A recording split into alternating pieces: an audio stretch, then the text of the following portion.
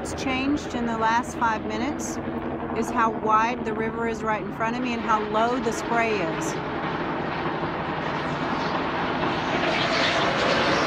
The chopper's coming over the top lot where all the emergency workers came, and they're dumping rocks. I guess they need all those trucks empty for some reason.